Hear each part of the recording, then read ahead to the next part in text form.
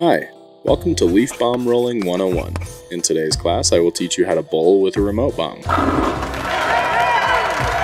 Nice. Step 1. Equip a Korok leaf and the round bomb.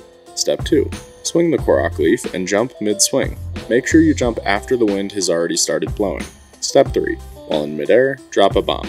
If done properly, you will send the remote bomb flying and will be able to detonate it from a very safe distance. The timing can feel a little weird because you have to jump quite a bit later than you think. Just be patient with it and you'll get the timing down in no time. I don't have much more to add as this is a fairly straightforward glitch. For a more detailed explanation, check out Rin's combat glossary shown here. If you're on YouTube, there is a link in the description. Oh, and